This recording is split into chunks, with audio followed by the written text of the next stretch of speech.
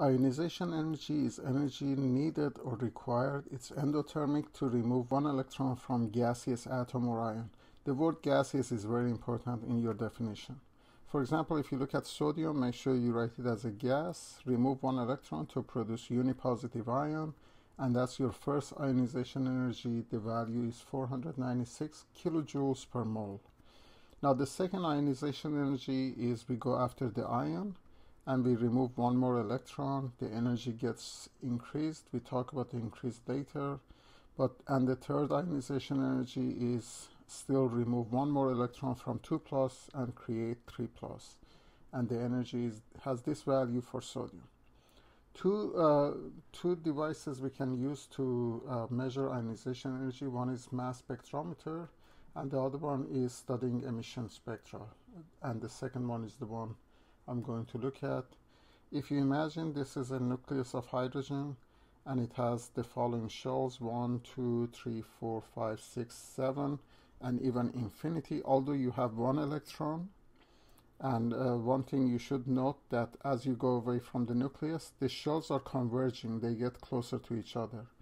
Now, since we study emission, when electrons fall down, they emit a light of specific color. For example, if the electron is sitting on shell number 7, if it lands on shell number 3, it gives you the least energy in infrared, and the wavelength is that. You can calculate your frequency by knowing that it's speed of light over wavelength, and you can also calculate its energy, which is Planck's constant times its frequency.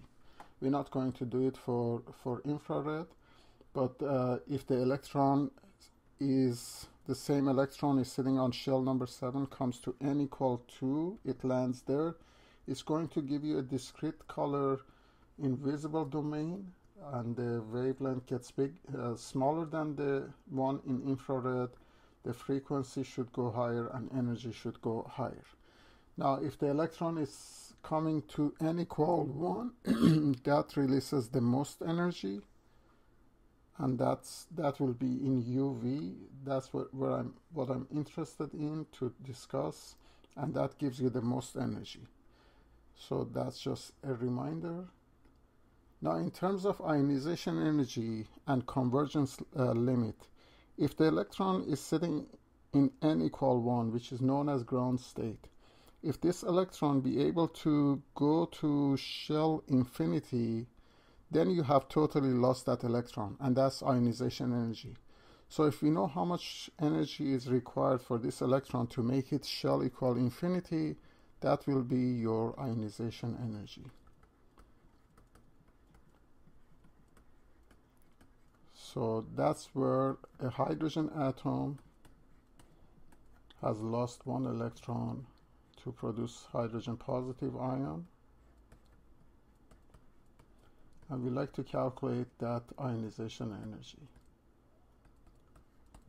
So what information do we need is, when we look at emission, when the electron comes to n equal 1 from shell infinity, we know the wavelength is being released, and that's 91.2 nanometers when it comes from n equal infinity and it lands on n equal 1. This is the wavelength being released.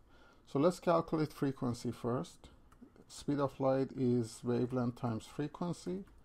Frequency is speed of light divided by wavelength. It's given in your data booklet. It's 3 times 10 to the power 8 meters per second. And the wavelength, we know it's 91.2 nanometers, so that's 10 minus 9 meters when it comes from infinity to n equal 1. When we do this division, frequency comes to life, and it's 3.28 times 10 to the power 15 hertz, or second minus 1. So first piece of information. Now let's just calculate energy of that electron, which is Planck's constant times frequency. Then again, Planck's constant is given to you in the data booklet as 6.6 times 10 to minus 34 joules times seconds, multiplied by the frequency which we just calculated. And when we do that, the energy of one electron comes to life, which is 2.17 times 10 to minus 18 joules. Now this is per electron. You should realize we like it in joules per mole or kilojoules per mole. So what we are going to do is actually remember that 1 mole of anything, specifically 1 mole of electron, is 6.02 times 10 to power 23 electrons. So all I need to do is multiply these two quantities by each other.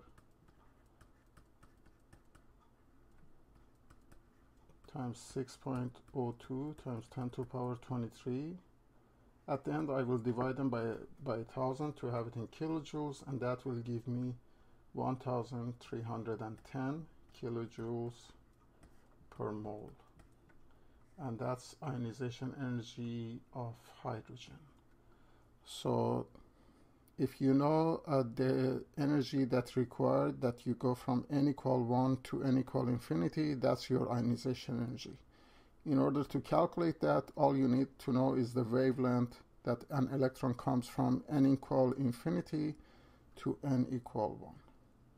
And you go through these calculations, you should be able to reproduce it, and that's your first ionization energy for hydrogen.